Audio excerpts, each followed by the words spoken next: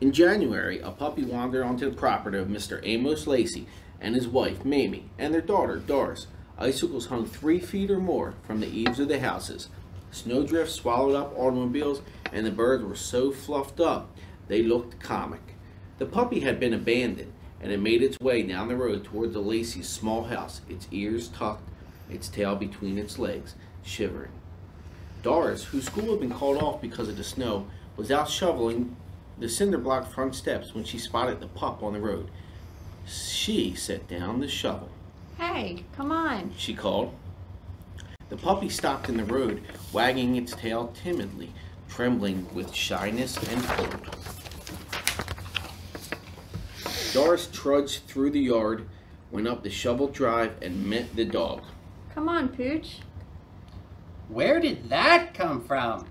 Mrs. Lacey asked as soon as Doris put the dog down in the kitchen. Mr. Lacey was at the table, cleaning his fingernails with his pocket knife. The snow was keeping him home from his job at the warehouse. I don't know where it came from, He said mildly. but I know for sure where it's going. Doris hugged the puppy hard against her. She said nothing. Because the roads would be too bad to travel for many days, Mr. Lacey couldn't get out to take the puppy to the pound in the city right away. He agreed to let it sleep in the basement while Mrs. Lacey grudgingly let Doris feed its table scraps. The woman was sensitive about throwing out food. By the looks of it, Doris figured the puppy was about 6 months old and on its way to being a big dog. She thought it might have some shepherd in it. 4 days passed and the puppy did not complain. It never cried in the night or howled at the wind. It didn't tear up everything in the basement. It wouldn't even follow Doris up the basement steps unless it was invited. It was a good dog. Several times Doris had opened the door in the kitchen that led to the basement and the puppy had been there, all stretched out on the top step. Doris knew it had wanted some company and that it had lain against the door, listening to the talk in the kitchen, smelling the food, being a part of things. It always wagged its tail, eyes all sleepy, when she found it there. Even after a week had gone by, Doris didn't name the dog. She knew her parents wouldn't let her keep it, that her father made so little money that any pets were out of the question, and that the pup would definitely go to the pound when the weather cleared. Still, she tried talking to them about the dog at dinner one night.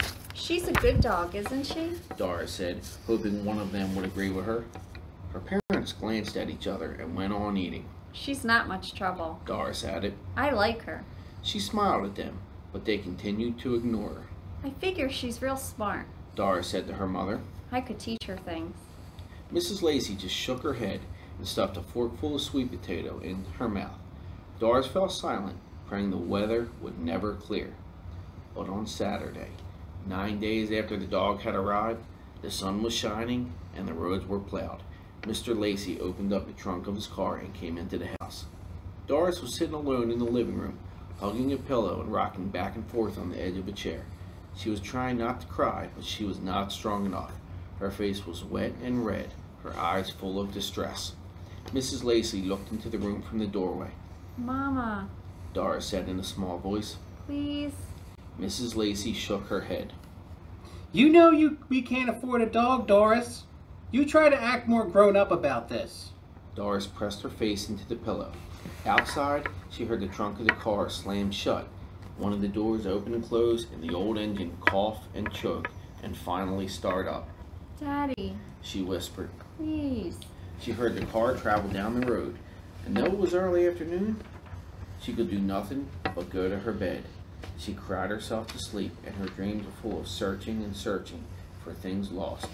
It was nearly night when she finally woke up, lying there, like stone, still exhausted. She wondered if she would ever, in her life, have anything. She stared at the wall for a while. But she started feeling hungry, and she knew that she'd have to make herself get out of bed and eat some dinner. She wanted not to go into the kitchen, past the basement door. She wanted not to face her parents. But she rose up heavily. Her parents were sitting at the table, dinner over, drinking coffee. They looked at her when she came in, but she kept her head down. No one spoke. Doris made herself a glass of powdered milk and drank it all down. Then she picked up a cold biscuit and started out of the room. You better feed that mutt before it dies of starvation. Mr. Lacey said. Doris turned around. What? I said you better feed your dog. I figure it's looking for you. Doris put her hand to her mouth. You didn't take her? She asked. Oh, I took her all right. Her father answered. Worst looking place I've ever seen. 10 dogs to a cage. Smell was enough to knock you down. And they give an animal 6 days to live. Then they kill it with some kind of shot. Doris stared at her father. I wouldn't leave an ant in that place. He said. So I brought the dog back. Mrs. Lacey was smiling at him and shaking her head as if she would never, ever understand him. Mr. Lacey sipped his coffee. Well, He said. are you going to feed it or not?